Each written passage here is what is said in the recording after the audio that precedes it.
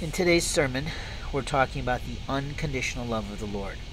You see, someone who has unconditional love in their soul received that unconditional love from their father or their mother of origin.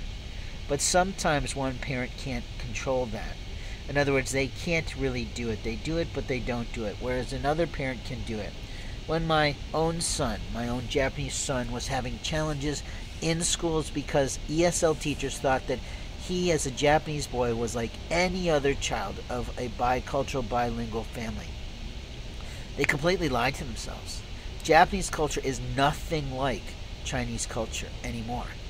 Japanese culture is definitely different than Hispanic types of thinking. You see, he could connect himself with other intelligent people, but at some point they got tired of his childish behavior. He did have some special needs once he got here, but he always had those special needs that were sort of invisible in his own country. Once we were here, we took him to a lot of places to be evaluated as any parent would, to just check to make sure everything was functioning okay. He definitely had some ODD, he definitely had some ADHD, he definitely had some, occasionally, OCD probably, but generally speaking he was EH. And he had challenges with emotional management. Over the course of time, I worked with him a great deal.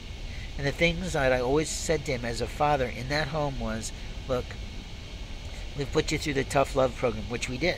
We really did. You're here. You have a chance to start over with us as your parents, as your folks, as the folks that provide for you food, shelter, warmth, love, clothing. But when you're an adult, when you're out there in the real world, when it's your turn to be in charge completely of you, you are fully responsible for you.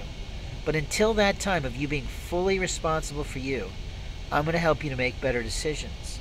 And when you don't make a good decision, people don't like it.